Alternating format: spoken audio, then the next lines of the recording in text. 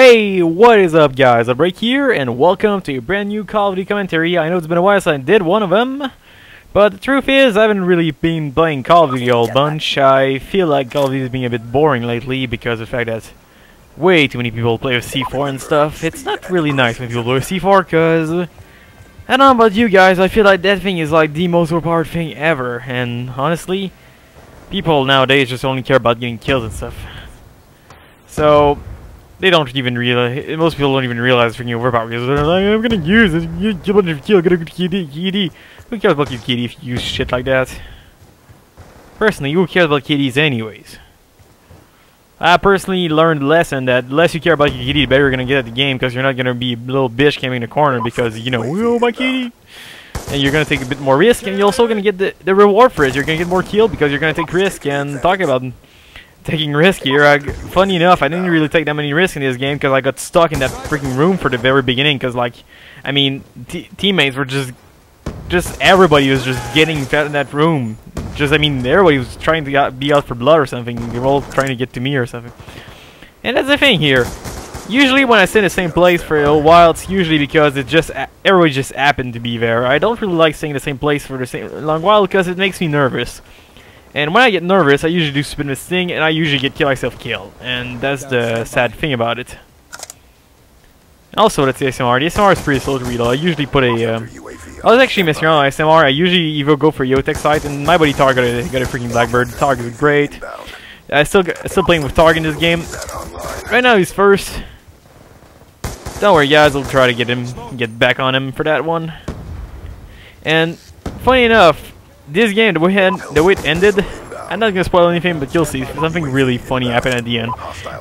So meanwhile, the Vsat is down. Vsat, best kill streak ever in my opinion. That thing is just, when you get that down, you pretty much guaranteed to at least get like a minute or two of being invincible.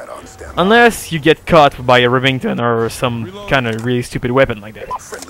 You can pretty much get killed. But the Vsat, freaking great. Once one buddy like my buddy Targ got his, so I got mine as well. So we all popping Vsat all over the place. So it's really nice because as long as we can keep the Vsat support, we pretty much won this. It's really hard to break a Vsat. The best thing, if you want to break a Vsat, the best thing to do it is look at your teammate and always make sure you have somebody behind you. So if he dies, you just turn around and shoot a guy in the face.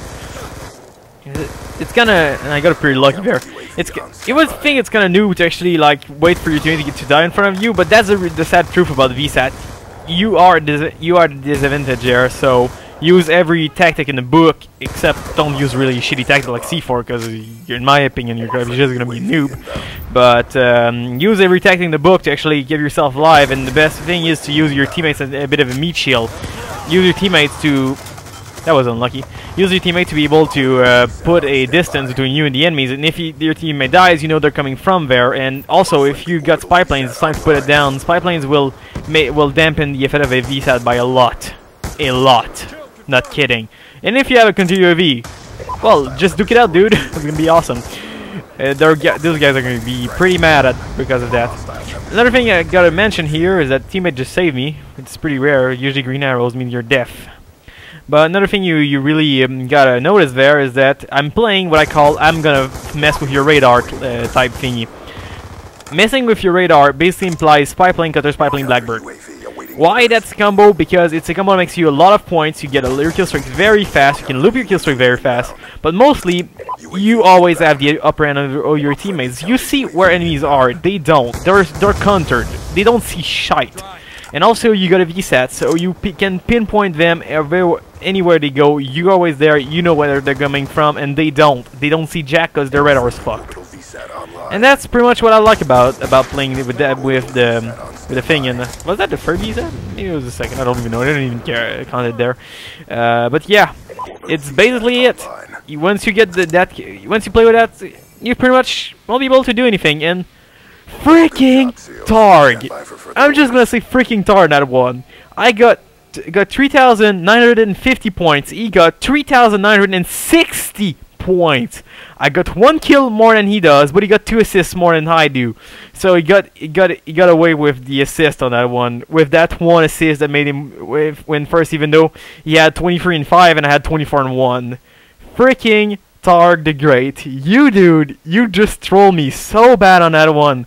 You don't even know. And again, funny enough, our team just didn't do anything. I mean, our team got like 9-5, 6-5, then 6-5. Holy cow, didn't get anything. We ate all the chips, me and my buddy Targ. Oh well. My buddy Targ got a few clips together. I got another thing that might show up later where we win a where we got 2 swarm in one game, me and him, and we pretty much win the armor race game at lightning speed on that one. So I guess I'll show it one day. Anyways, Hailtothebreak here, sign off. Hope you enjoyed, guys, and like always, see you later.